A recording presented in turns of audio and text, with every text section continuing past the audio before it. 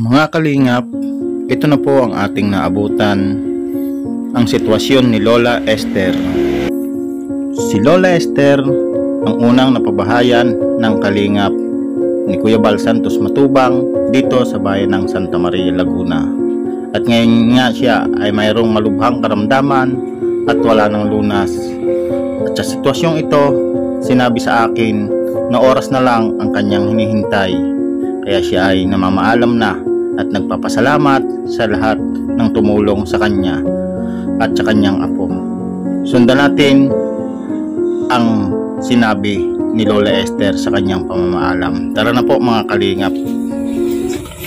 Lola, tandaan nyo pa ako, kilala nyo pa ako. Nagpunta ako dito, pinapabisita kayo ni Kuya Bal. Pinapatingnan nga kayo kasi nasabi ko kay Kuya Bal na kayo ay may sakit. Wala nang kaligtasan. Meron pa, 'di ba sabi niyo may agimat kayo? Tinapon niyo na. Ba't hindi niyo binigay sa akin? Wala. Kanino niyo binigay? Hindi niyo binigay sa anak niyo?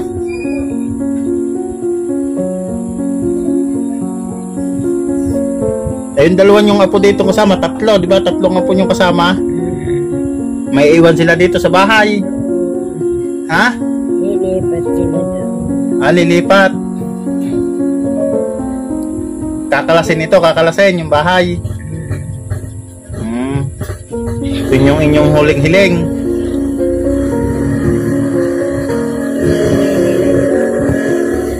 Iuwi na doon, mga apo nyo.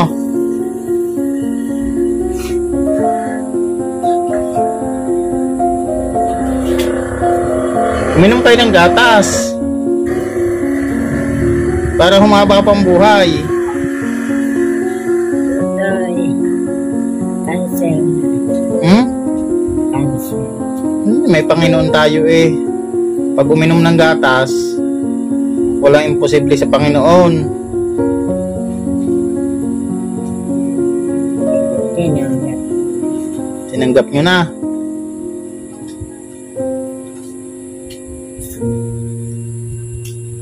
Oras na lang. Oras na lang. Paalam na talaga si nanay. Bibili na. Siguro kaluluwa lang siguro ni nanay ng anting-anting niya. Kaluluwa, iniluwa nyo na kayo anting niya.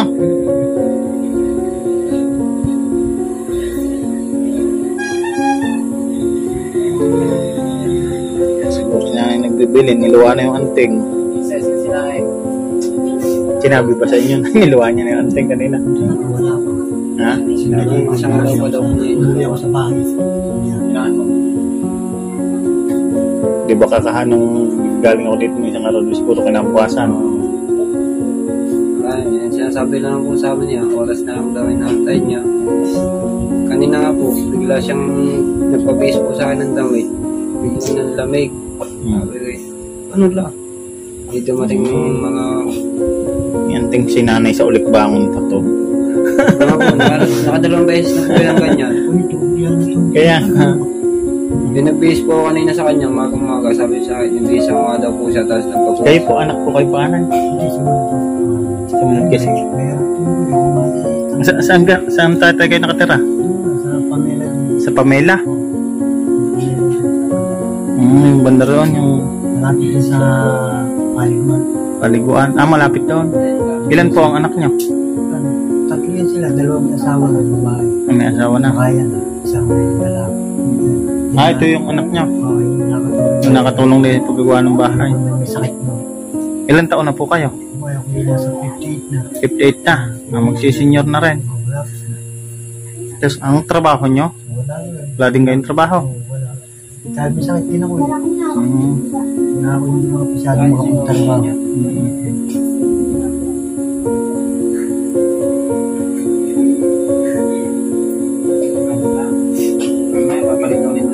Si Lola. Pupunasan ng lima mamaya. Kami na po, mga ito, nagpupunas na po mga tawad. Ang umaga. Nakukulaan dyan, dapat meron siyang pampers. Wala binili mo ng pampers. Kaya kung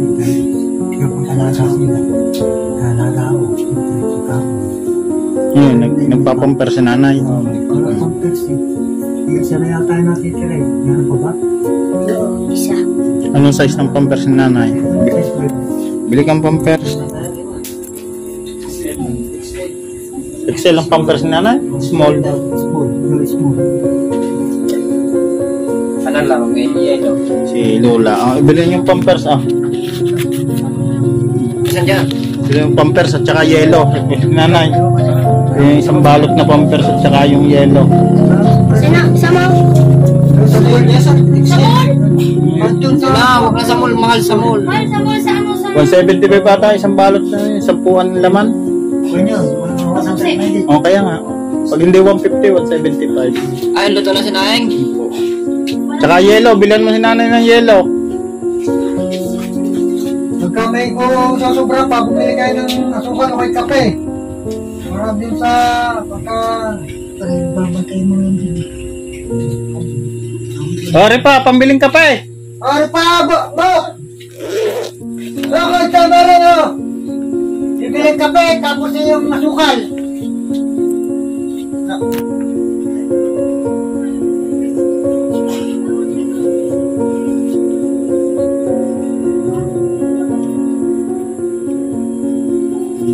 Dagdag niya pambiling kape at asukal. Uy, talaga puning kami. Talagang ganun tulong-tulong lang tayo. Nakakawa na po kasing iwanan. Hindi bantayan na lang talaga si Lola at wala na tayong magagawa kundi Sabi nga niya po kanina, paisa-isa na lang daw po hinga niya. Tapos oras na lang tayo natay ng maga. Sabi po, punasan mo nga ako ng katawan ko. Ano yung ito kasi Marilyn? Kanina pa? Para malinis naman matanggal ang libag ko. saan yung mga apo niya? Sa bubukal ba gayan yung mga apo niya? Oo. Magulang ng tatlo? Yung sa'yo na yun. Lalaki. Lalaki ng gola.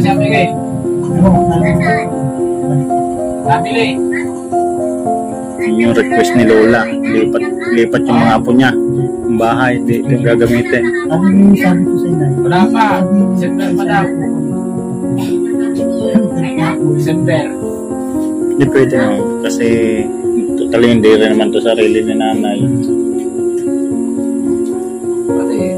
Pati siya, wala na rin siya. Sabi Sa ko nga, kanya nga pinagawa. Tapos, sabi ko nga, biniro ko pa, hindi magiging ako eh. Pagka dito ka nalabit ang higa, kung makakasya dito, mababasa ka eh.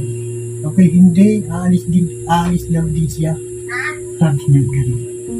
nakadalawang beses na ito, kuya, na ganito. Bigla na lamig ng bungatawan. Ngayon, minsan, siya nag-isa ng dodge. Yung lagi na ako kanya pa. Sa ulikbangon na siguro yung ting sa ulikbangon. Ganyan si sinaunang tao eh. May sa ulikbangon, para yung lola ko. Basta makatikim lang ang tubig. Ayun yung ano nila eh. Sa akin ngayon, pumatay. Mukhang may anting pa si Lola na hindi pa nilalabas. Yung sa ulikbangon. No? La, kaya tanong kayo lang. Wala na raw.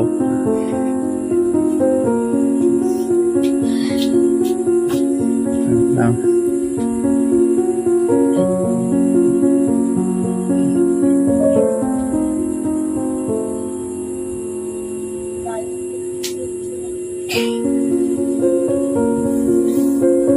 Dahil hindi niya kayang mulat, mapamakita mo siya.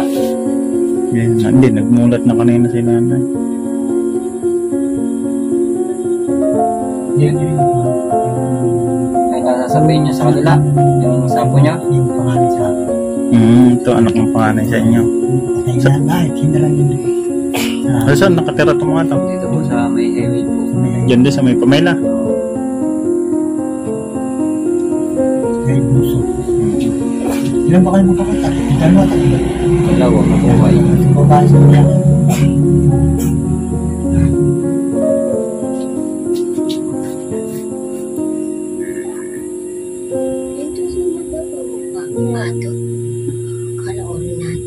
Hindi pa rin yung napilit dito ang mga kapatid mo. Ilan ba anak ni nanay? Ni Lola? Ilan kayo magkakapatid? Ninay. Kaya ito.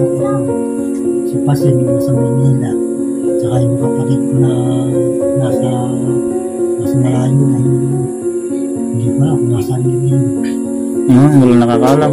Lalaki yung gusto. Doon sa anak ko sa kapatid niyo isa. Wala nakakalam kung nasa saan. Gusto lalaki sa Manila. Yan nga nandiyan sa may na ni Jason. Kaya bigyan si kapatid.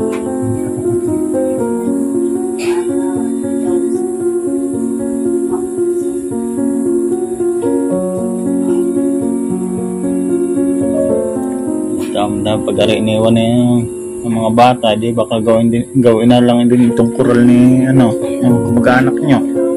Gagawin na lang pag ito kiwa, sila na lang Kaso pag tinuha niya, yung dingding na yan, wasak yan. Pwede na po ang ingatan niya na yun. Ano yan yung tawag dito? Hardiplex po. Hardiplex yan Hardiplex yan. Pwede na po ingatan niya. Nadudurog yan Binakulas. Nadurog yan. Kahit patandaan na lang kung ano, pwede naman yan tulungan po yung iliwan pinukuha ng matanda Ayan. Pinagbili na ni Lola na yung gamitin nyo. Wala sirad ng bahay nila doon. Parang yung gusto po niya, itatayo po ng bago to. Din yung kanyang tatay. Makadikit lang. Bagay. Ayun, kaso ang haligi yan Ba, mahaba pala haligi yan. Sagad dyan sa baba ang haligi. Diretso nga pala sa baba ang haligi yan, kaya pwedeng itayo. Ganito rin kataas mo nangyari dyan. Magiging problema lang, dinding.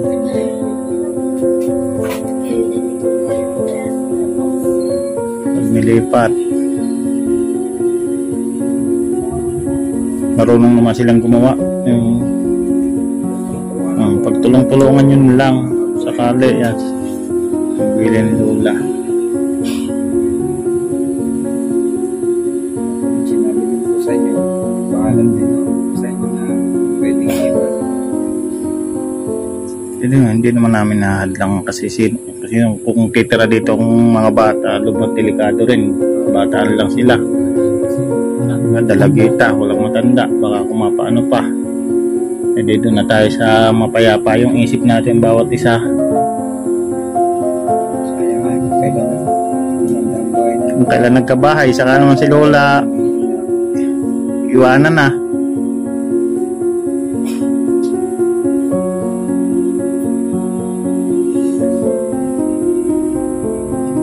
Nagbili na. Kuya Bal, nagbili na si Lola, Kuya Bal. Bahay na to binibigay niya sa kanyang apo at gusto ni Lola doon itira doon sa katabi ng magulang at tatayo rin itong bahay na ito doon para doon sila.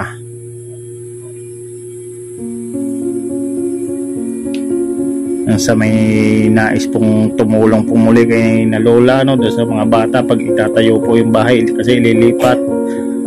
Pwede rin po kayong mag-text sa akin o mag-chat kay Joseph Tenorio. Ang profile po niyan yung may 2 kagat na ampalaya at saka sa isa nating FB account nakasado tayo.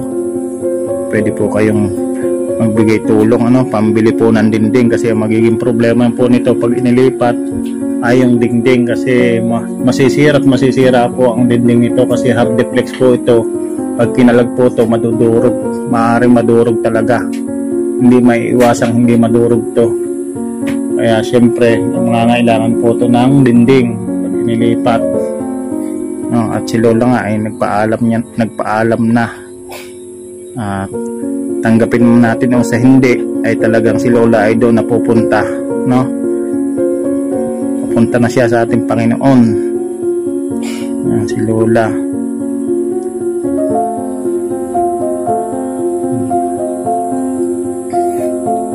yan. La, uwi na po ako, La. Yan yun, paabot ko ulit kay Kuya Bal yung inyong bilin, pinapunta nga ako dito ni Kuya Bal para bisitahin kayo. Kala ko aabutin ko pa yung anting eh. Hingin ko sana eh, wala, tinapon nyo na pala.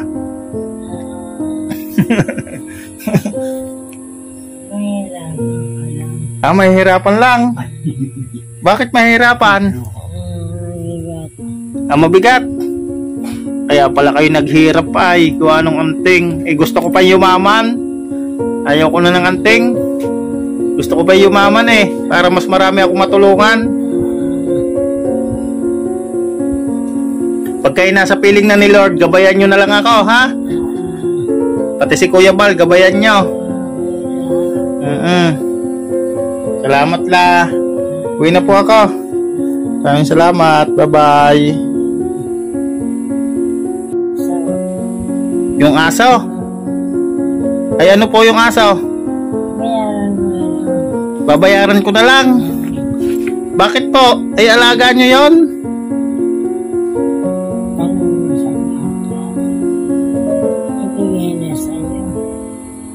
Para may bantay ka. Para may bantay ako? Ay tanungin ko yung apo nyo ano? Ano yung may bali nila? Ibigay na. Sige po. Hanggat kayo nandito, hindi ko muna kukunin yung aso kasi bantay sa inyo yon, bantay pa. No? Tatagal pa buhay nyo ramdam ko. Hindi na.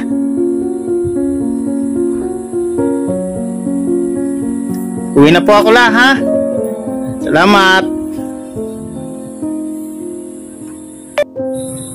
Ayan mga kalingap at nakita nyo po ang sitwasyon ni Lola at nagpaalam na nga po, nagbilin na po si Lola. Si Lola po ay nagbili na po sa atin kung ano po yung gagawin sa bahay, Kuya Bal. Sundin na lang po natin si Lola yung kahilingan niya na mailipat yung kanyang mga apo doon sa tabi ng nanay niya at doon po itatayo yung bahay ng mga bata kasi ayaw po sa gusto natin talagang si Lola po ay doon na pupunta sa kay Lord, kukunin na siya ni Lord, Yan, nakakalungkot mo kung isipin ng ating Lola. Tinulungan natin kahit paano, nabigyan natin siya ng kasiyahan sa kanyang buhay. Naramdaman ni Lola yung pagtulong ng kalingap, naramdaman ni Lola at ng mga bata ang pagtulong ng kalingap sa kanila. Sana po suportahan niyo po uli ako o kami doon sa gagawing paglipat sa bahay ni na Lola para sa kanyang mga apo. Siguro nangangailangan to ng pandingding. Shout out nga po pala kay Nanay Vanessa, kay Ate Lucena, shout out po. Huwag niyo pong kalimutang mag-subscribe kay Kuya Bal Santos Matubang, Kalingap Rab ni Ate Edna Vlogs. Siyempre sa inyong lingkod Joseph Tenorio Vlog. Maraming salamat po and God bless po sa inyong lahat. Bye bye po, hanggang sa muli po. Bye bye.